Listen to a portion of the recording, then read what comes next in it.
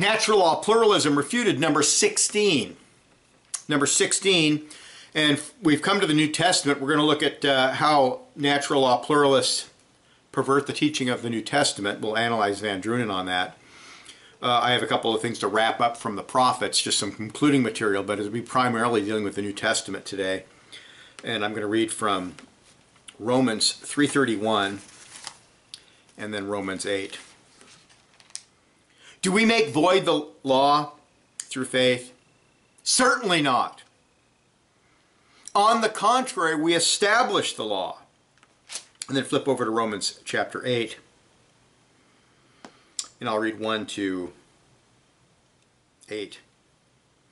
There is therefore now no condemnation to those who are in Christ Jesus, who do not walk according to the flesh, but according to the Spirit. For the law of the Spirit of life in Christ Jesus has made us free from the law of sin and death. For what the law could not do, in that it was weak through the flesh, God did by sending his own Son. In the likeness of sinful flesh, on account of sin, he condemned sin in the flesh, in order that the righteous requirement of the law might be fulfilled in us, who do not walk according to the flesh, but according to the Spirit. For those who live according to the Spirit, those who live according to the flesh set their minds on the things of the flesh, but those who live according to the Spirit, the things of the Spirit. To be carnally minded is death, but to be spiritually minded is life and peace. Because the carnal mind is enmity against God, it cannot be subject to the law of God, nor it is not subject to the law of God, nor indeed can be. So then, those who are in the flesh cannot please God. Just a clear passage about Christ came so we could obey the law in sanctification. We have to be justified and saved by Christ in order first to be sanctified. So we have a couple of concluding things from last time. Natural law in the hands of the unregenerate throughout history has led to the deification of the state and the view that the state is mankind's savior. Now, I'm bringing this up because this idea that we can be neutral and that we can have a kind of common grace civil government that's going to be fine for everybody, and we don't want to have a state that's explicitly Christian. This idea is just insanity. Without Christ, men act as God. Now, the reason for this tendency are not that hard to figure out. And this tendency, I'm talking about why the state ends up proclaiming itself to be God in a sense, either implicitly or explicitly. When men do not believe and confess that the earth is the Lord's, and that he has all authority, and that rulers are only his ministers or servants, they look at reality or nature autonomously. They affirm that the state or civil magistrate, or the civil magistrates as representatives of the people, are the source of authority, morality, and dominion. There are natural laws to be learned within and without man, but due to sin in man and the effects of the fall outside of man, the heathen only get a few things right on a surface level. We keep emphasizing that. That's what Paul says in Romans 2:14 and 15. He's not saying, oh yeah, they have the whole law in the heart and they can do wonderful things. He says they have the work of the law written on the heart. Yeah, they get some things right, and it's enough to condemn them before God. And the unbeliever's reasons for law are always idolatrous. Remember, behind law, what is the foundation of law? The foundation of law is always religious in origin. It's always religious. The old pagan nations attributed divinity to their leaders and the king's special connection to the gods as a justification for his authority. We find that in Samaria, Babylon, Assyria, the Canaanites. We find that in Rome. We find that all over the world. The right-wing Enlightenment thinkers, they gave us the United States Constitution, spoke of natural law, but left the Bible out of the picture as an authority over man's subjective interpretation of natural law. There is natural law, we don't deny that, but you need the Bible to tell you how to interpret natural revelation. Voters had certain rights, but there were no religious test oaths on a national level. And thus, in this system, the people become the ultimate authority, theoretically.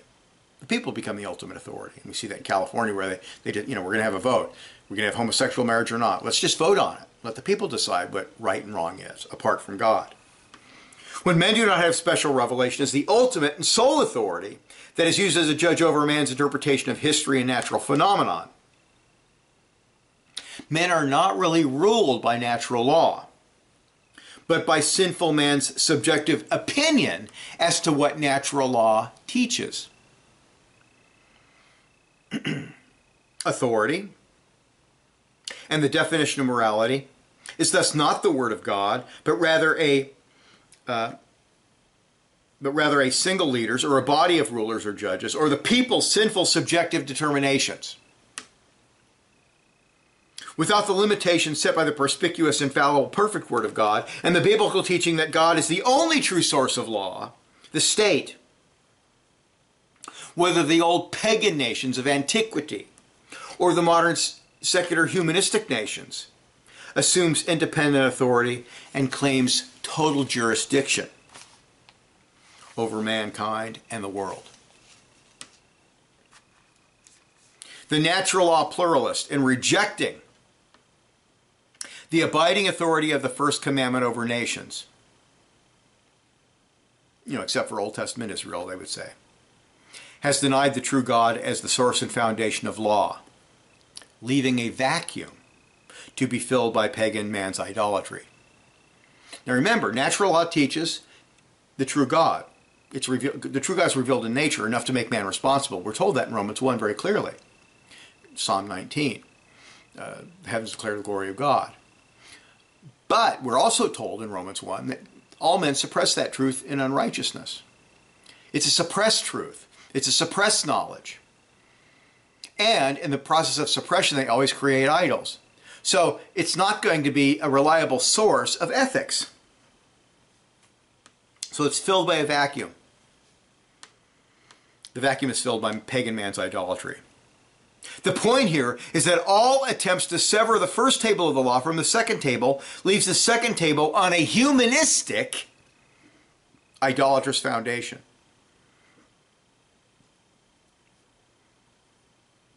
See what Vandrunen wants to do. He wants to get rid of the first table and replace it with natural law.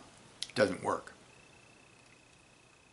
Consequently, instead of a state that respects the authority of different covenantal spheres, for example, the family, the church,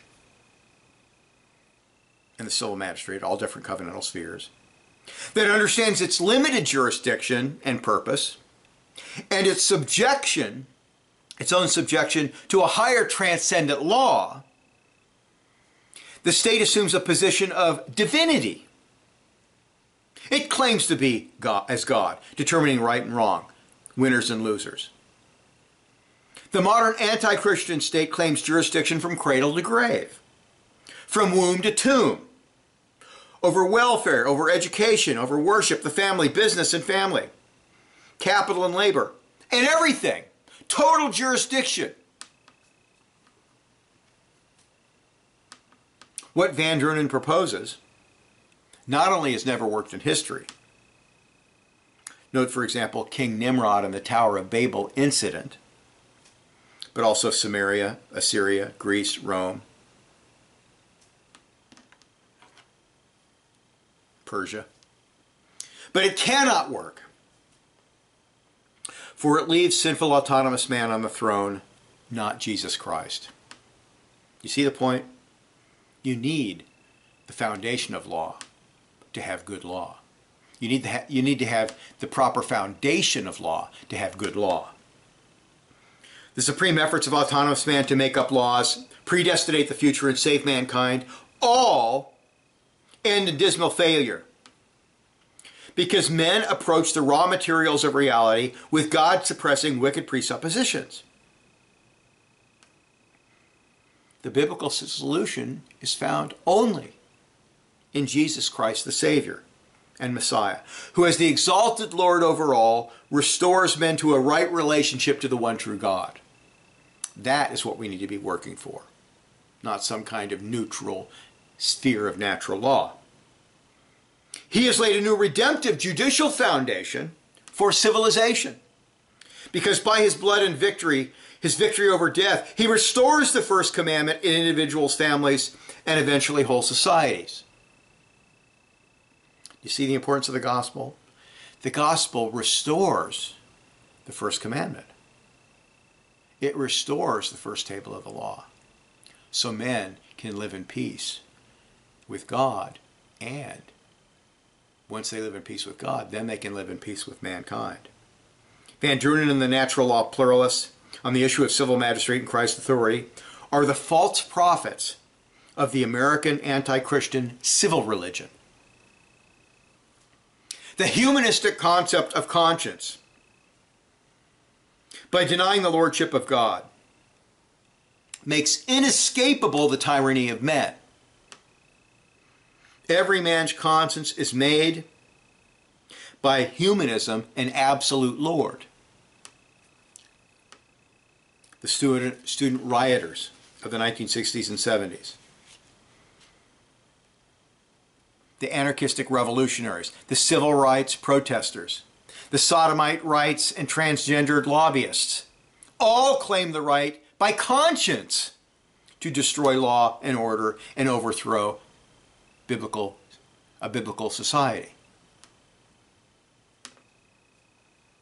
Evil men have never produced a good society. You see, well, America was pretty good for quite a while. Well, yeah, America was essentially a Christian nation. Christian worldview dominated everything. The Constitution, with all its flaws, was heavily influenced by Christianity. The Constitution teaches that the state is not to be involved in welfare programs and those kind of things. The state is here to provide law and order for a good, lawful society. Christ came to save the world, folks. The gospel, church planting, and teaching the whole counsel of God, including the lordship of Christ, is the key to social renewal. Vandrunen has given us a theology little different in its implications than dispensational fundamentalism, which says, eat, meet, retreat, and wait for the rapture, the great escape. Leaves, he says, look, leave society in the hands of the heathen. Leave society in the hands of the atheistic naturalists. Leave society in the hands of the secular humanists, because we're all simply under this common grace Noahic covenant where God doesn't concern himself with idolatry and Satanism in history. Now, if you want to believe that, if you think that's logical, if you think that's biblical, you might want to put the medical marijuana away. And then we come to our next major point. Vandrunen's understanding of Christ's teaching on the law. We're going to look at Vandrunen in the New Testament and his really a kind of a radical form of dispensationalism extends into the New Testament. It's really quite shocking. Vandrunen's Reformed dispensational understanding of the Mosaic Law is on display in his interpretation on the Sermon on the Mount. I have a lengthy quote of his, but you got to pay close attention to this because it's shocking. Here's what he says. This is from pages 454 to 455. This is Vandrunen. Quote, a common reading of this verse, and he's talking about Matthew 5:17. I didn't come to get rid of the law, to destroy the law. I came to fulfill it. A common reading of this verse among Reformed and other interpreters is that Jesus intended to clarify the Mosaic Law in response to the Pharisaical corruption of Moses. While this reading has the virtue of guarding against the denigration of the Mosaic Law, it is not an adequate interpretation of Jesus' words. Generally, it fails to reckon with the eschatological newness of the coming of Jesus and his kingdom so emphasized in the preceding text in Matthew. Matthew 5:17 reinforces the sense of eschatological newness. For example, the first use of the key synoptic phrase, I have come, hints at Jesus' heavenly origin and authority and indicates that Jesus is about to reveal the central purpose of his ministry. In addition, his denial that he came to abolish the law of the prophets indirectly offers further evidence of the newness of the kingdom.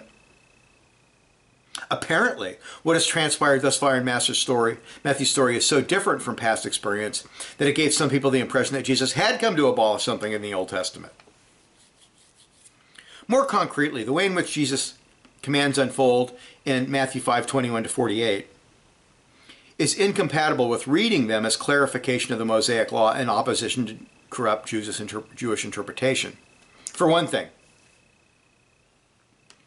all 6 of Jesus' "you have heard" statements either quote or paraphrase the actual teaching of the Mosaic Law, not contemporary Jewish interpretations of it.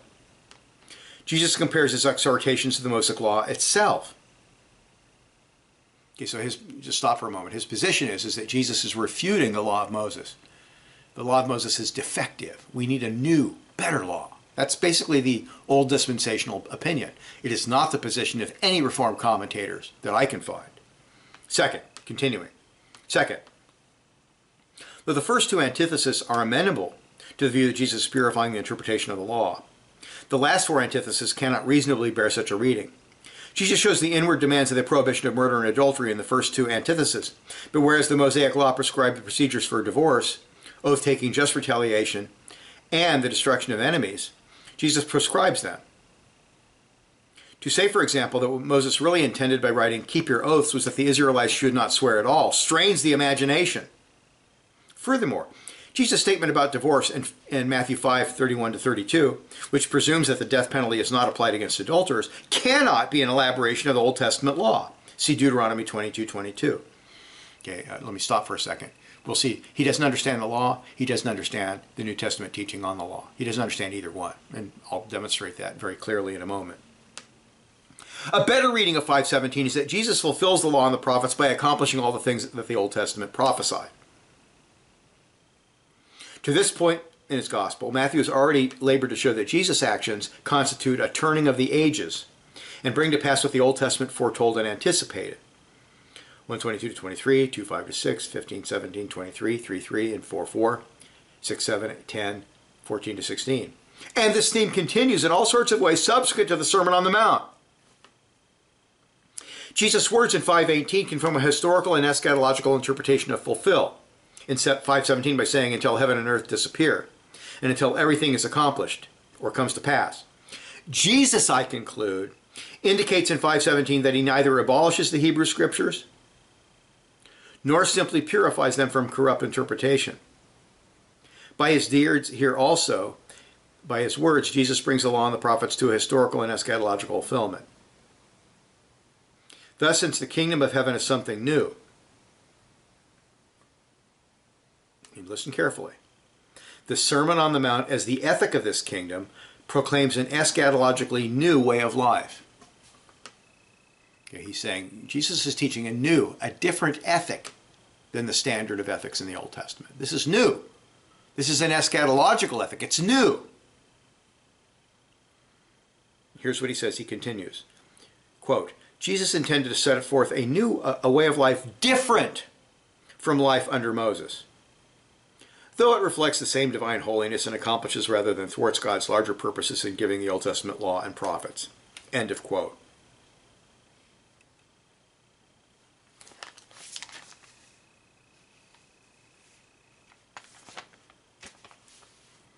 Now, before we look at the proper interpretation of Jesus' teaching, it's worth noting that the view that Christ is correcting perversions of moral laws in the Mosaic Code that were being taught and popularized among the people by the scribes and Pharisees is the standard Reformed interpretation. Now, before I continue, I have to. Here's a quote by Rushdoony in my conclusion of my last message I forgot to read. Here's what Rushdoony writes. Unregenerate men can go so far in history and no farther. They are plagued by sin. So their most eloquent dreams mock them because man remains man in the process, and he pollutes everything he touches. The mark of the liberal and radical is his belief in the natural goodness, or at least the moral neutrality of man, so that he sees evil in institutions and the environment rather than in man. Change the world around a man, and a perfect, happy, and united humanity will result. The nature of the humanist faith is his trust in man and man's future. Man shall prevail. Man is autonomous man, sovereign man, and man's future will be one of total victory without God. End of quote. That's a great quote. That's from Salvation and Godly Rule. This idolatry, which currently dominates the worldview and thinking of the intellectual elite in the West, will result in judgment and disaster. But back to the Sermon on the Mount. Vandrunen has completely abandoned the old Reformed interpretation that Jesus, he says, look, I didn't come to destroy the law. I've come to fulfill it. Now, and then Jesus goes on and he contrasts false teaching of the Pharisees, which the proper interpretation of the law in Moses. He's not giving us a new, different law. Vandrunen says, yes, he's giving us a new, different law. Vandrunen's view is the common Anabaptist radical discontinuity view, still held by most evangelicals, that Jesus gives us a new law, a different, superior ethic. This interpretation should not surprise us, for Vandrunen has a very low view of the Mosaic law as it pertains to Christian sanctification and as a guide for civil laws in nations today. He rejects the Mosaic law, let's face it. The Mosaic law does not really apply to us or society, so we must follow natural law instead. We will demonstrate that Vandrunen's interpretation is incorrect by the following observations. First, while we agree that Jesus fulfilled the prophecies and personally obeyed God's law in exhaustive detail. Okay, the word fulfill is a very rich word, and it does apply to that. There's no question. Jesus did fulfill the prophecies perfectly. He did obey the law in exhaustive detail. He had to fulfill the covenant of works so he could impute his righteousness to our account. The context and specific words used by Christ support the traditional interpretation. The Jewish people were concerned that our Lord was going to destroy the law. The word here for destroy, kataluo, translated destroy, the King James, New King James, or abolish, the New American Standard Bible, the NIV, and the RSV. In first century Greek literature, with regard to law, meant to deprive by force, to annul, to abrogate, to abolish, or repeal. Look, I didn't come to abolish the law. I didn't come to get rid of the law. I didn't come to destroy the law. I didn't come to abrogate the law. I did not come to repeal the law. That's what Jesus is saying. The same word is used in Greek literature to describe destroying or demolishing buildings. The word destroy contrasted with the word fulfill, a word that literally means to fill to the full. The word fulfill is used of the fulfillment of prophecy very often. Matthew 1:22, 2:15, 17:23, 4:14, 8:17, 12:17, 13:14, and 35, 21:4, 26:54, and 56, 27:9, etc. It's also used of obedience to God's commands of the law. James 2:23, 2 Corinthians 10:6, Romans 13:8, Revelation 3:2. And it refers to everyday things like filling up a net with fish, the same word, Matthew 13:48. Or filling up one's guilt or wrath, Matthew 23:32. With respect to the redemptive work of Christ, we should interpret the word fulfill in a very broad, positive manner. Jesus did fulfill the prophecies about him and his work perfectly. Born in Bethlehem of a virgin, etc. They're all fulfilled perfectly. He did obey the law perfectly and achieve a perfect positive righteousness on behalf of his people. Absolutely true.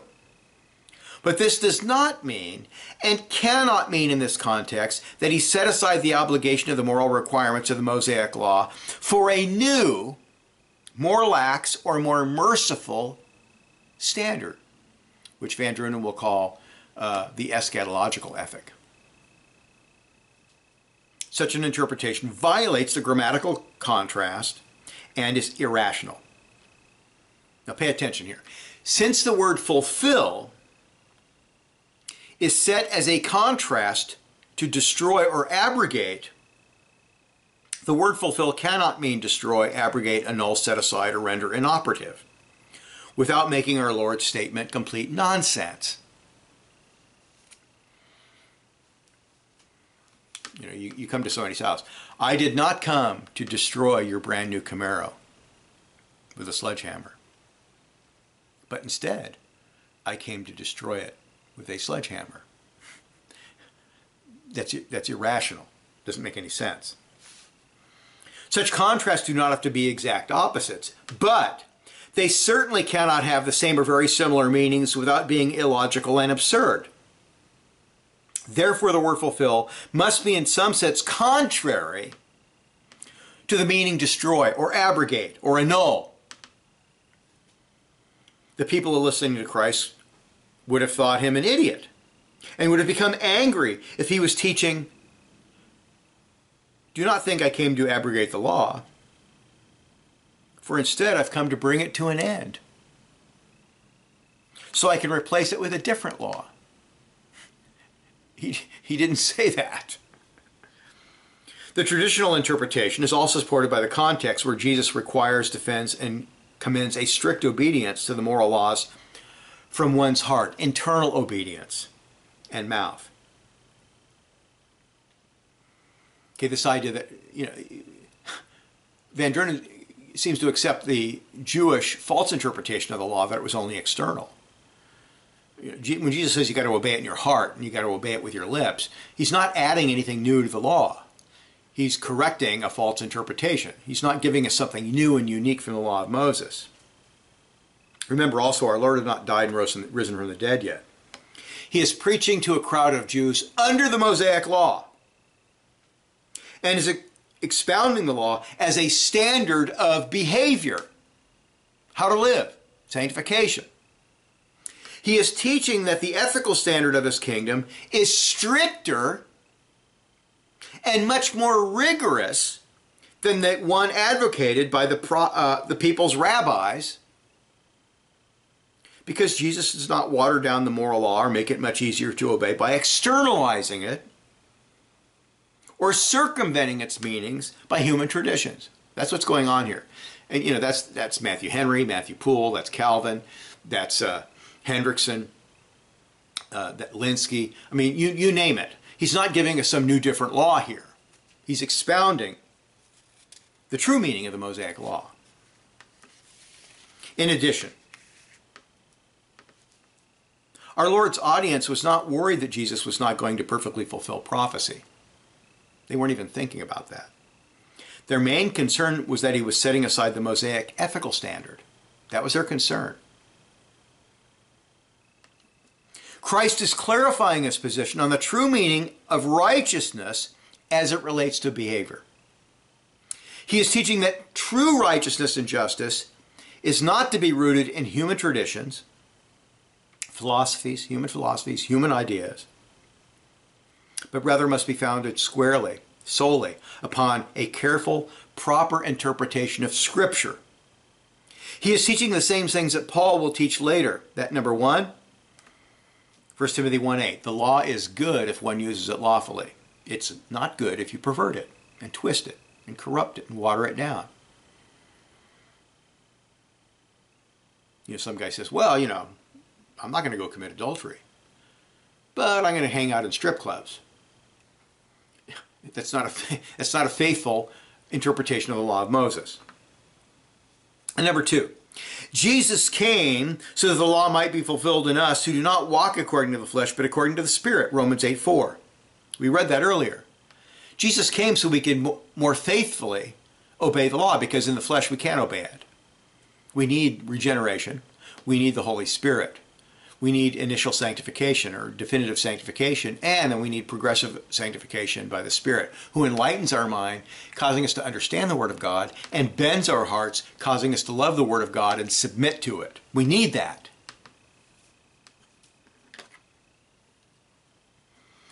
Our Lord's redemptive work applied to the hearts by the Holy Spirit, our hearts to the Holy Spirit, regeneration and progressive sanctification, enables New Covenant believers to be faithful to the Old Testament law's ethical requirements.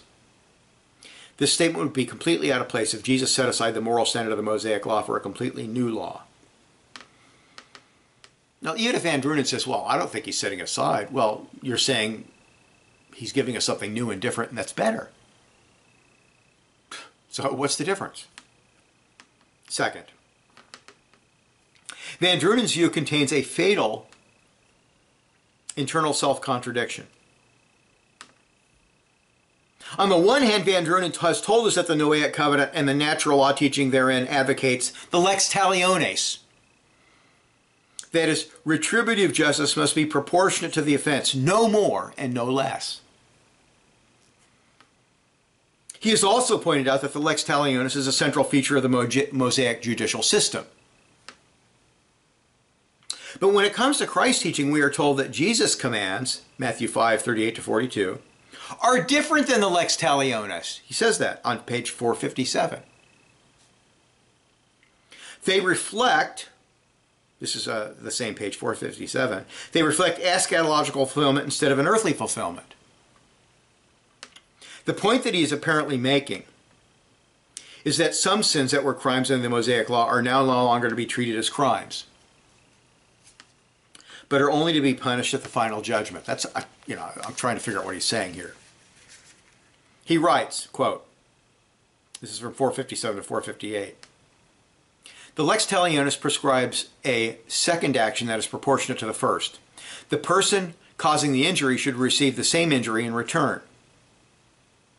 And I would add, the law provides a fine or the financial equivalent of the injury. You don't have to, somebody accidentally smashes a guy's hand, you don't smash the other guy's hand. He has to pay a penalty, a civil penalty, in money to the victim.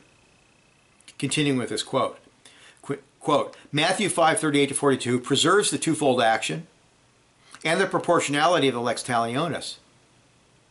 The difference is that his disciples themselves, the injured party, should endure the retaliatory process. Someone still bears the proportionate penalty, but it is the victim rather than the wrongdoer. This reflects the larger Matthean theme that Jesus' disciples must imitate Jesus in his suffering at the hands of sinners. End of quote. That's insanity, folks. Jesus argues, that Jesus did not abolish the lex talionis, but rather fulfilled it. 458. Okay, it's fulfilled in him, in Jesus. Even though the lex talionis must no longer be applied as civil justice, and thus for all intents and purposes has been abrogated for society, Vandrunen believes it still applies in this new way as transformed by Christ. Therefore, he sees no internal contradiction. And then he even favorably quotes Michael Wagner, who writes this, quote, this is from 457, footnote 54. The calculation is the same. The price is paid, but the retribution, the thesis and point of the commandment is canceled out. That is set aside, annulled, abrogated, destroyed. Judicial process is acknowledged yet ignored. End of quote. He quotes that favorably. The contradiction between the teaching of Christ, as asserted by Vandrunen, the teaching of the Noahic regulations, which are equated with natural law by Vandrunen, and the law of Moses, which he claims are only similar to natural law, is so explicit, I believe after carefully reading his chapter, The Moral Order Penultimized, where he tries to reconcile his Anabaptist neo-evangelical understanding of Christ's teaching with his teaching on natural law, that Vandrunen is saying the church has a different ethical standard when it comes to the application of justice to violations of the law, or for Vandrunen, natural law, than the state. Okay, so there's a law for the state, there's a law for the church. They're not the same law. Well, there are a number of serious errors here. Now, we need to remind ourselves once again, before I analyze his teaching, which I find extremely unscriptural, we need to remind ourselves once again that Vandrunen's book is essentially a very speculative, convoluted attempt to justify a form of unbiblical retributive pietism that historically was an Anabaptist doctrine that had nothing to do with the Reformed faith. While it is true that many of the early reformers appealed to natural law, they still believe that society should be Christian, not secular or neutral. They still believe that first table laws from Scripture had to be adopted and applied to society. They all did. They believed in establishing Christendom, not secular states that deliberately ignored the Word of God or the universal kingship of Christ. Vandrunen and his concept of law and society, in an age when many, many nations have the light of the gospel, combines some of the worst features of Enlightenment philosophy with Anabaptist retreatism. We understand that a tribe, people, or nation that has never heard of Jesus Christ or the gospel or the Bible must try to develop a law order from natural revelation as best it can. That's all they got. But what we can never accept as Bible-believing Christians is the idea that Christians in the civil sphere must pretend that Jesus Christ is not the King of Kings and Lord over lords, and must pretend that the perfect Word of God and the revelation of justice therein, which is the best in the world, does not exist. So we do not offend the heathen, that's what he's advocating. Total cultural surrender. Our obligations as Christians is to look to Christ, obey his word, and teach all things that he has commanded. Our obligation is to obey Christ the King in every area of life, even the civil sphere. The heathen in a Christian society are not forced to convert, and people are not persecuted for private beliefs. But if we have the votes, we should implement an explicitly Christian constitution, a Christian covenant. We the people of the United States of America do hereby recognize that Jesus Christ is Lord over all, that he is the only true and living Son of God on earth, and his religion is the true religion. We bow to him, we bow to his law, we bow to his word, we submit to him as a nation. There has to be something similar to that. So we have an they want to implement a Christian constitution, a covenant, implement an explicitly Christian law order. Take the law of God and apply it to society, modern society, as best we can. That's going to take some wisdom. The idea that covenanting with Christ and submitting to his laws is somehow unbiblical or against natural law or against freedom and liberty is ludicrous. That such unbiblical nonsense is taught in conservative Presbyterian seminaries today is mind-boggling. The OPC and the PCA are so far away from biblical Presbyterianism in its purer days. 1559 to 1650 or so, and then if you include the Covenanters were quite good and well into the 1800s. They're so far from that. That it's mind-boggling. They don't think as Presbyterians. They don't teach the establishment principle. They're really, they believe in infant baptism, and they believe in Presbyterian church government, and they believe in Calvinism. But other than that, they're all over the map.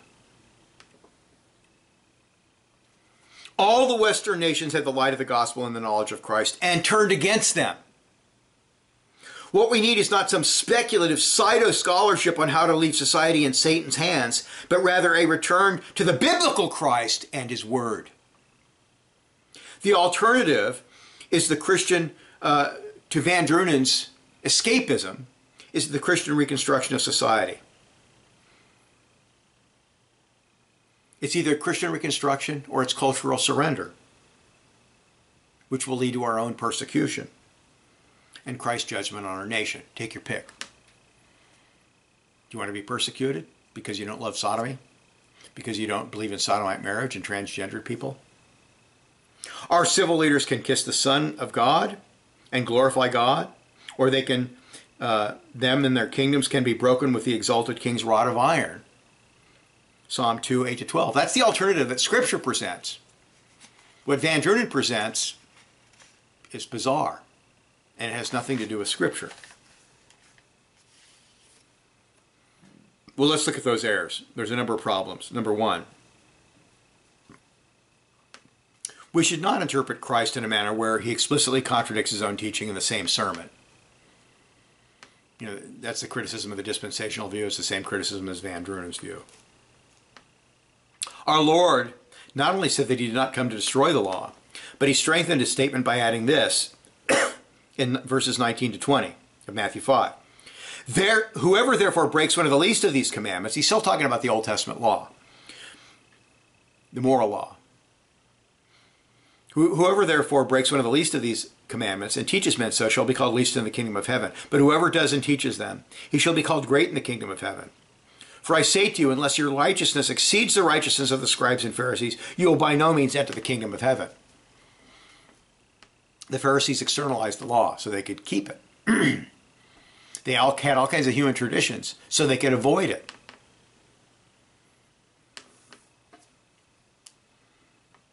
Instead of encouraging his followers to disregard the law of Moses, our Lord insists on the most scrupulous adherence to it. Instead of requiring less from his disciples than the scribes and Pharisees, our Lord requires more. Now the word translated break, L-U-S-E, means to dissolve, destroy, or annul.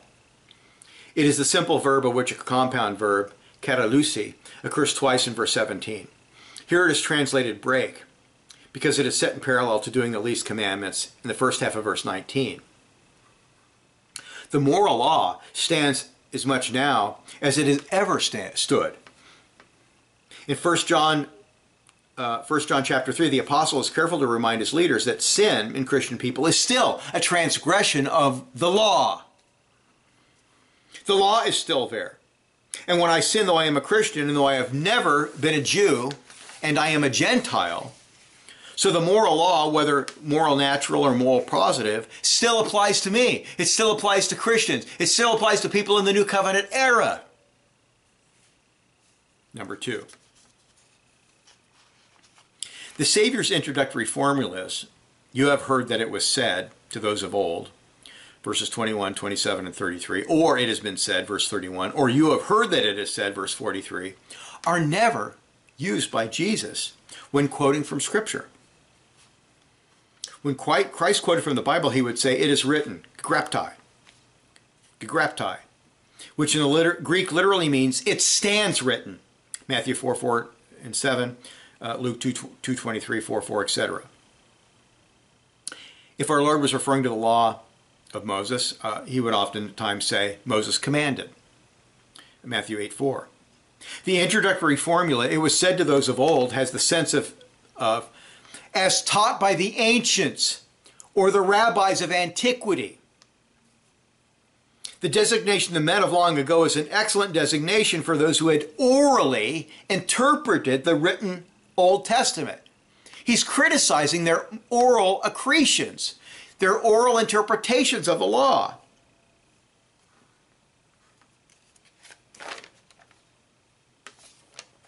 Since the Jewish teachers at that time could not prove that all their doctrines and requirements came directly out of the sacred scriptures, they veiled the origin of them in an indefinite expression. It was said to them of old time. You go to somebody and you say, prove this from Scripture. Well, it was said in the old days, back in the old days, they taught this, so it must be true. Well, that's getting around sola scriptura is what it is. The Jewish audience who heard these words would have immediately understood his statement to be a reference to the scribal traditions. Number 3. That Jesus is refuting human traditions and not the law itself can be ascertained from the antitheses themselves. While a superficial reading of you have heard it said examples makes it appear that they have elements that are very similar and sometimes on the surface identical to the Mosaic law, for example, you shall not murder, verse 21, you shall not commit adultery, verse 33.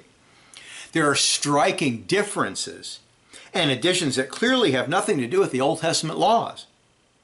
The moral law did not allow men to verbally assault and insult their neighbors. There's nothing in the law saying you can do that.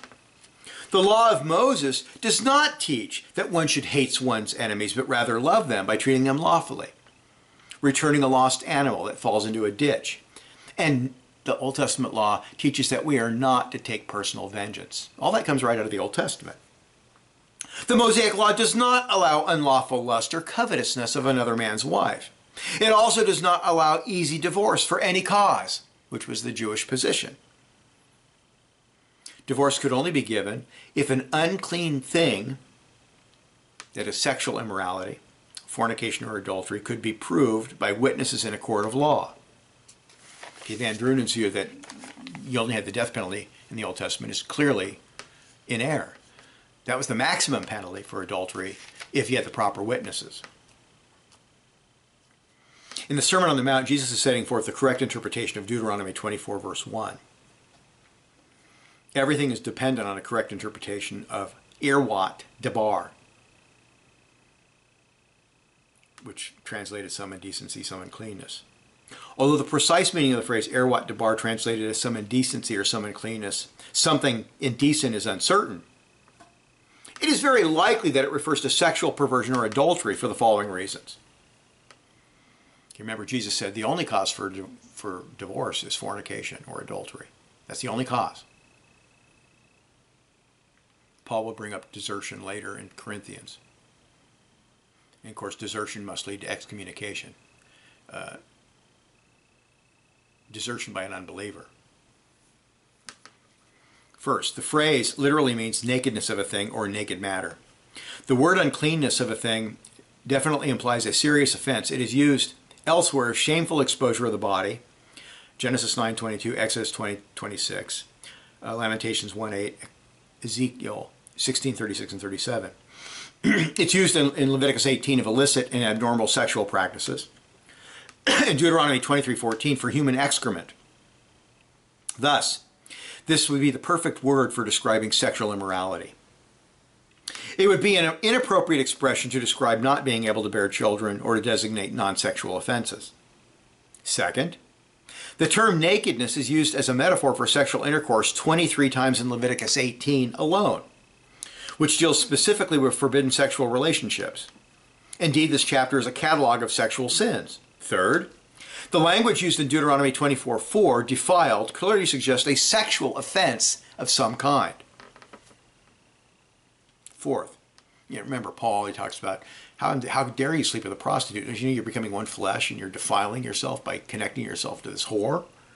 And then fourth, if Deuteronomy is allowing divorce only for a serious sexual violation on the part of the wife, then we have complete harmony between God's law and the Redeemer's exception clause in Matthew 5:32 and 19:9.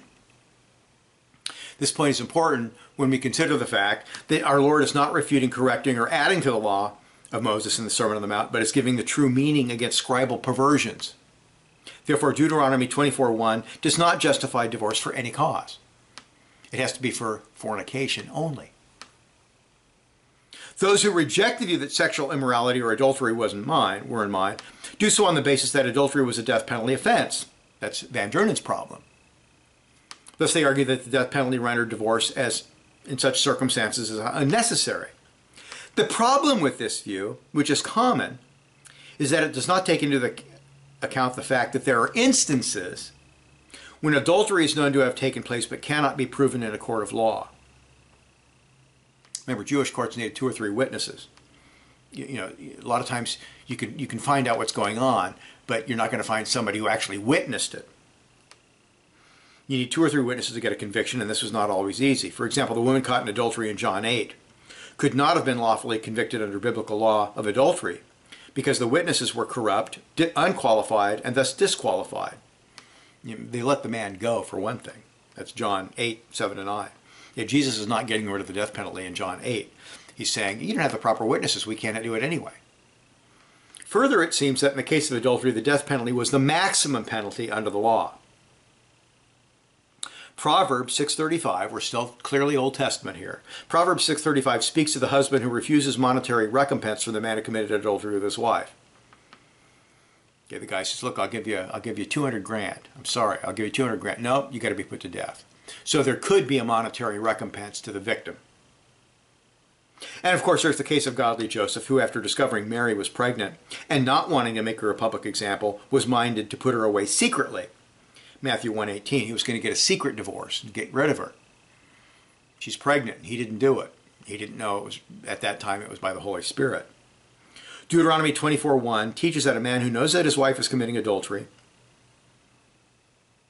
but who does not have sufficient evidence for a civil trial, or does not want to go through a trial, is free to divorce his unfaithful wife.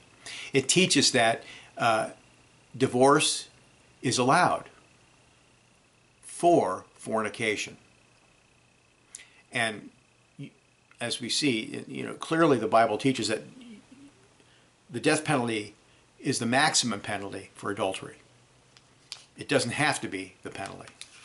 Remember, if you put to death, let's say a man sleeps with your wife and they're caught. If you put the man to death, you can't leave the woman alive. They both have to receive equal punishment.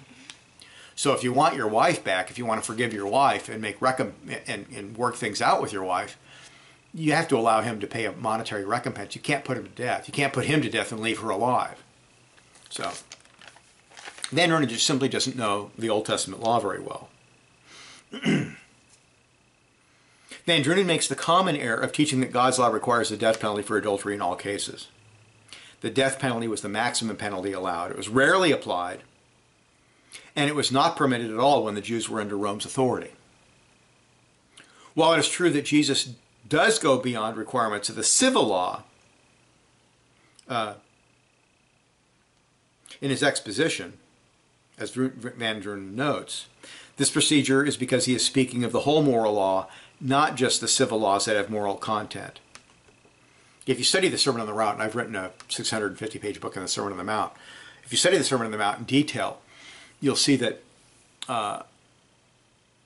when Jesus is expounding the moral law to the Jews, and the fact that these moral laws are going to be more strictly enforced in his kingdom than what the Jews were doing, he talks about not only civil case laws, but he talks about flat out just regular moral laws that have no penalties. He talks about both. And this is further evidence that anything that's moral in content from the Old Testament still applies today. Our Lord is using this. He said, this is for my kingdom.